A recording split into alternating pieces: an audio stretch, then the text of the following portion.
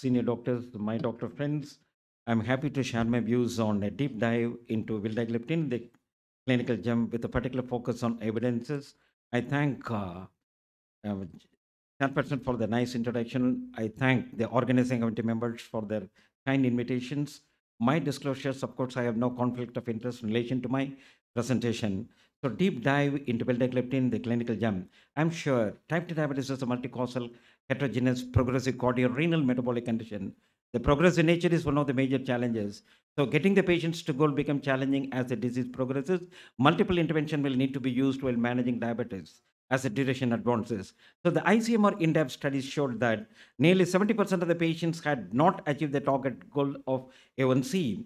Early intensive therapeutic control has proven benefits. This was highlighted nicely by an article published in Diabetes Care 2019. Diabetes and aging clearly confirms strict glycemic control reduces the risk of micro as well as macrovascular complications as well as the morbidity in the long run. So the unmet needs of improving and achieving the A1C goal that is strongly associated with requirement for diverse therapeutic options, and incretin therapy offers an alternative options to currently available anti-diabetic agents with modest efficacy and favorable rate change profile.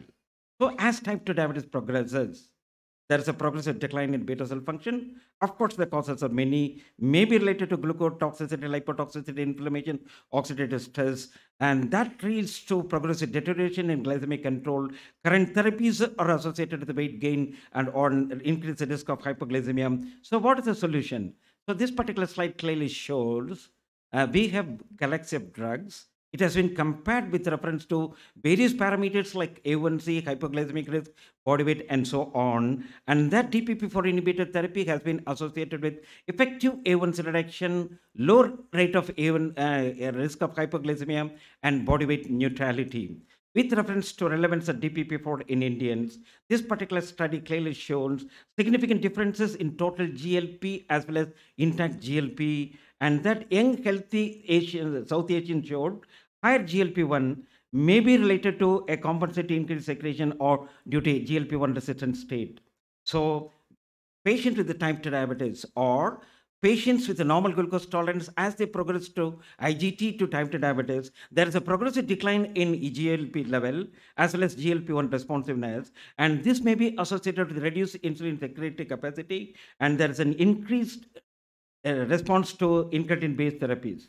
So increased DPP4 enzyme activity in non-obese Indian patients. Of course, study conducted by Anup Mishra. So the circulating plasma DPP4 levels positively correlate with the waist-hip ratio, total intra-abdominal adipose tissue, fasting serum insulin level, LDL cholesterol, as well as tricep skin fold. So what happened? There is increased expression of DPP4 in patients with obesity, type 2 diabetes, and non-alcoholic fatty liver disease, and their DPP levels are significantly upregulated by serum insulin levels and tumor necrosis factor alpha. So subclinical association may be associated with increased plasma DPP4 inhibitor. So gliptins an integral part of 2022 RSSD wheel hierarchy of therapies depicted in clockwise direction. And apart from that, any of the drugs can be used in the green. For other zones, drugs must be used in given order. So pioneer gliptin, first study demonstrating that DPP4 inhibitor, vildagliptin, increases GLP and reduces glucagon in a glucose-dependent manner, and that continuous DPP4 inhibition increase active GLP levels while improving glucose tolerance. So this particular study highlights the pharmacodynamic properties of vildagliptin. So we get the sitagliptin. It binds with the DPP4 enzyme, forming an inhibitor DPP4 complex. On the other hand, vildagliptin is not a competitive inhibitor. On the other hand, it behaves like a substrate. It binds with the DPP4 enzyme, and while binding, it ensures tight binding and slow dissociation, ensuring longer duration of action and a greater in vivo potency. So the benefits of covalent binding, elevated levels of intact incretin hormones, they're maintained for a longer period of time, associated with the less glycemic variability. Patients can able to maintain more time in range with a potent blood glucose lowering effect. These particular three important trials, patient with the type 2 diabetes, inversely controlled on metformin as an add-on therapy, EDGE trial, lowered A1C to less than 7% without weight gain or hyperglycemia. initial trial, that is an early combination therapy associated with significant reduction in A1C. Verified trial compared to metformin as monotherapy, early combination therapy improves long-term glycemic variability compared with metformin monotherapy. Next is this particular slide clearly shows the least chances of hypo. That is the hormonal counter-regulated response to hypo. So the effect could be mediated in part via the autonomic nervous system activation because it was accompanied by enhanced stimulation of pancreatic polypeptide secretion, especially as an index of the vagus input to the pancreas. So vildagliptin enhances the ability of the alpha cell as well as the beta cell sensitivity and respond appropriately to changes in plasma glucose concentration. Vildagliptin suppressed inappropriate glucagon secretion during meal and enhances the alpha cell responses to both the suppressive effects of hyper as well as the stimulatory effect of the hypoglycemia. Vildagliptin demonstrate low risk of hyper. So vildagliptin associated with significantly fewer hypo episodes compared with sulfonylurea, and patient achieved good glycemic control and weight control observed with vildagliptin therapy. So it improves glycemic control by increasing alpha and beta cell response to glucose, the enhancement of insulin secretion, and inhibition of glucagon secretion or glucose dependent. So when there is a rise in the plasma glucose level, stimulates the beta cells to secrete insulin.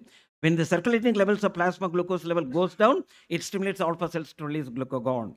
Islet enhancer vildagliptin with a better TIR. This particular study suggests that TIR is not only robust related to the secretory function of pancreatic beta cells, but also glucagon release of alpha cells, and that vildagliptin produces dose-dependent reduction in DPP4, leading to improved beta cell sensitivity to glucose and improved alpha cell sensitivity to glucose and reduction in inappropriate glucagon secretion. So several, that is systematic review and meta-analysis conducted by different authors have been shown in this particular slide. If you look into the maze and the individual components with reference to the cardiovascular death or stroke or myocardial infarction, see the 95% confidence upper bound of the confidence interval and the hazard ratio. So not associated with the increased risk for adjudicated maze relative to other comparator, and do not find an increased risk of heart failure in vildagliptin treated patients. Very important thing is there is no significant effect on the PR interval or the QRS duration. Right. Next is TCOS, trial evaluating cardiovascular outcome with reference to sitagliptin. So sitagliptin did not increase the risk for MACE as well as increase the risk for hospitalization for heart failure. Saxa did not increase the risk for MACE. At the same time, there is increased risk for hospitalization for heart failure. Alogliptin did not increase the rates of major adverse cardiovascular events. So also vildagliptin not associated with the increased risk of MACE. So based on all the published CV outcomes, except Saxa, all other gliptins can be considered to be CV safe. So this particular slide again highlighting different DPP-4 inhibitors. Vildagliptin only meta-analysis and systematic review. On the other hand, sitagliptin and linagliptin have cardiovascular safety outcome trial, and you can see the comparator arm with reference to CV death, non-fatal MI and non-fatal stroke, and 3P MACE. All gliptins are CV neutral. Next is renal safety. Nearly 19 studies involving several thousands of patients studied. So what is the result? So vildagliptin approved at all stages of renal insufficiency. Only dosage modifications is needed. If it is less than 50, we need to give half the dose once daily, in contrast to the EGFR greater than 60, wherein we prescribe twice daily or once daily. And this is a particular nomogram. You can see the A1C, fasting plasma glucose level, and A1C reduction. This particular nomogram estimates the absolute A1C reduction from baseline using the type of DPP-4 inhibitor, baseline values of A1C, and fasting glucose level. Of course, this is not intended to give a comparison of different DPP-4 inhibitor. This can help clinicians to predict the A1C response to each DPP-4 versus placebo. Again, with reference to fasting plasma glucose and A1C, reduction with vildagliptin is highest across all bases of A1C and fasting plasma glucose level. So patient with A1C less than 8.5 or more than 8.5, there is a definite role for incretin-based therapies. So a baseline A1C level and fasting glucose level explain most of the variance in A1C change. Again, this particular study efficacy and safety of Vilda, Sita, and Lina. So change in A1C in the Vildagliptin group and the proportion of patients achieving the target A1C levels. Next is efficacy and safety of Vilda, Sita, and Lina. This particular comparative study clearly showed Vilda was more effective in achieving glycemic control and decreasing insulin requirement when compared to Sita and Lina when these particular drugs were prescribed in patients with the type 2 diabetes on insulin and other OAD. Again, effects of Vilda and Sita in lowering fasting plasma glucose level. So Vilda produced a significantly greater reduction in APG versus baseline compared with the sitagliptin, which may translate into clinical relevance. Again, efficacy and safety of Sita, Vilda, and metformin in newly diagnosed type 2 diabetic patient. Considering 2-hour postprandial plasma glucose, Vilda showed the highest degrees of greater than 40%. That is patient with 140 milligram than Sita, that is 36.4. So time in range, analysis of 24 hours. Patient on Vildagliptin spend additional time with reference to target range when compared to sitagliptin. Next is patient, this particular continuous glucose monitoring clearly shows large major decrements in the Vildagliptin group compared with the sitagliptin. There is a marked increase in the GLP-1 occurred during interprandial period on Vildagliptin BID treated towards sitagliptin 100 milligram once daily. These are all trials showing the comparative efficacy when Vildagliptin has been compared with other currently available DPP-4 inhibitors.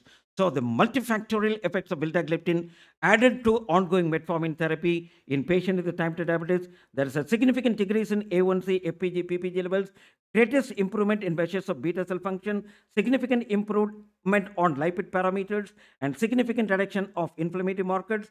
And next is significant increase in the hemostatic parameters such as fibrinogen and PI1 activity and associated with modest weight loss and significant reduction of systolic BP.